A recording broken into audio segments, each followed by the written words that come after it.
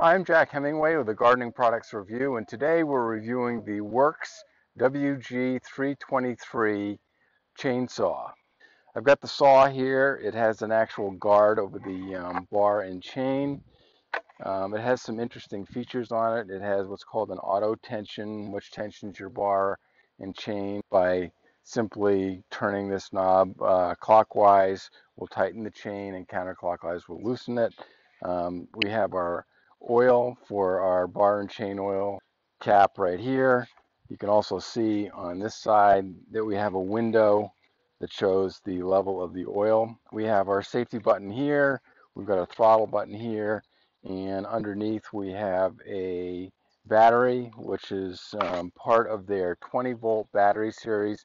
This happens to be a 2 amp hour battery, and the nice thing about the WORX systems is that virtually millions of tools that they've introduced into the marketplace have a 20-volt system. We did a series on their Hydro Shot, which is actually a combination of two of these 20 volts, which creates a 40-volt system.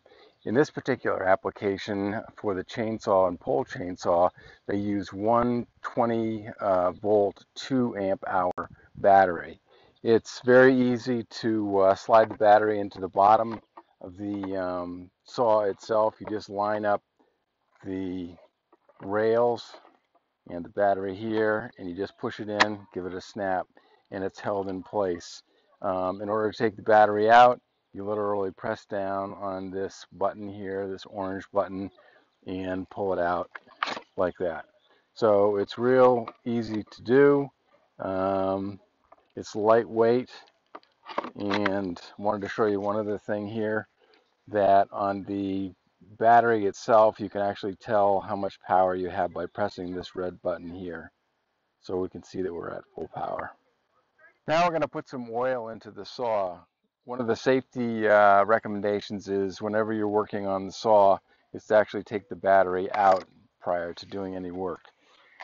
There is a cap up here that we unscrew. There's actually a window here to see how much oil we're actually going to put into this thing. Bar and chain oil is absolutely imperative.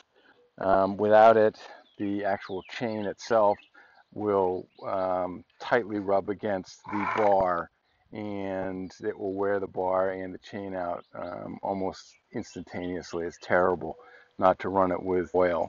The oil, so WORX says, lasts about 10 minutes when you're cutting on a regular basis. So it's really important that you keep track of your oil reservoir and never run the thing empty while you're using your saw. I'm going to put some bar and chain oil in here. I actually like the premium Husqvarna bar and chain oil myself. I've used it for years. It's really good stuff. So we'll add some oil to this and we'll get going. What I'm going to do to make sure that the actual oil is coming out of the automatic oiler in here is start the chainsaw, and you can use a piece of cardboard. I actually have a piece of white paper here, and after a few seconds you ought to be able to see the oil spraying onto the white piece of paper.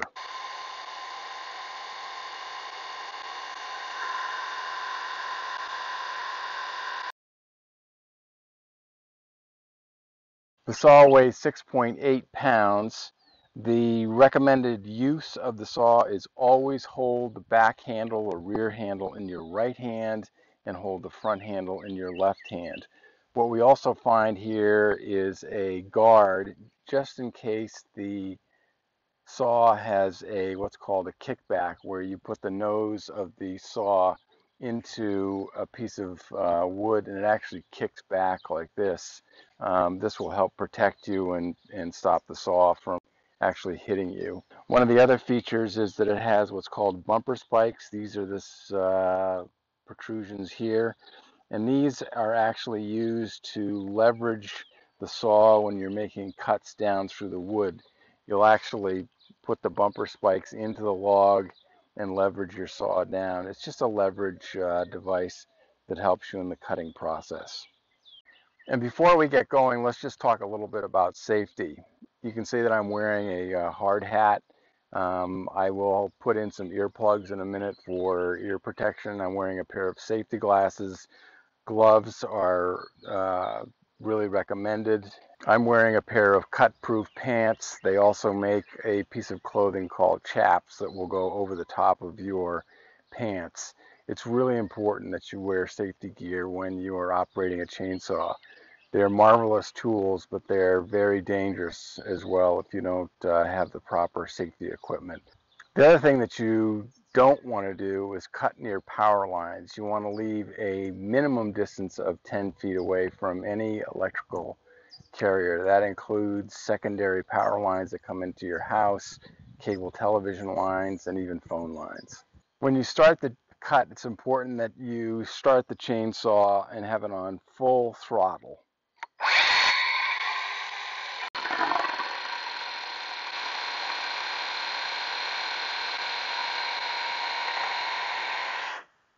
That was pretty fantastic. Now I'm going to show you the use of the actual bumper spikes here and how they're used as a leverage point.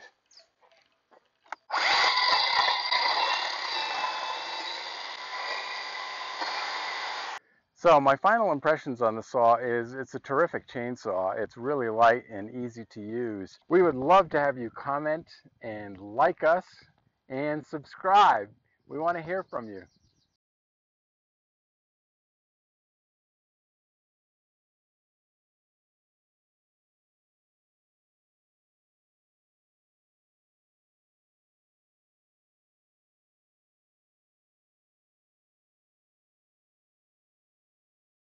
I'm going to start out here with showing some of the features. Obviously this is a chain bar cover. Oh, let me start over again. Now I'm going to demonstrate the use of the bucking teeth here. Oh, what did they call? Hold on one sec. Hi, I'm Jack Hemingway with the Gardening Products Review, and there's a car in the background.